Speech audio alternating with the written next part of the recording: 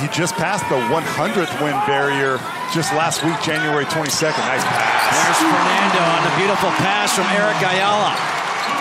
And because of that, teams are going to close out hard, going to pay a lot of attention. And if you pay too much attention, how about the pocket pass? He's matched up now against Barrett Benson. Just goes right through him for that sweeping hook. Can I get open or post up or get open from three? Anything. Fernando running the floor. Fernando with a one-handed dunk. And they allowed him to come back. And here's that beautiful pass. And look, 6'10", runs the floor like a deer. Soft hands to catch it right into the post. And he needs to go quick. He went quick right around Pardon. That looked like Hakeem the Dream right there.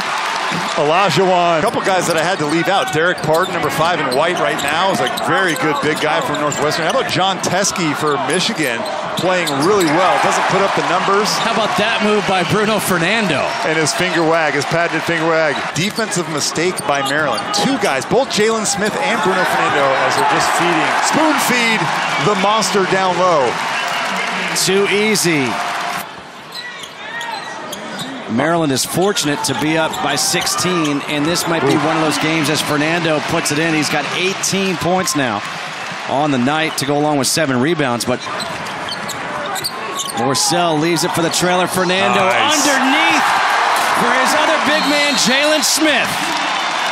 And a timeout taken here by Northwestern. The big smile for Fernando.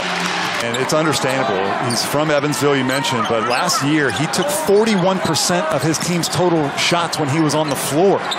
Bruno Fernando. There hasn't been a whistle in a couple of minutes. They're waiting for that under 8 media timeout. Shot clock at 2. Fernando with the left as the shot clock expires. I loved the play.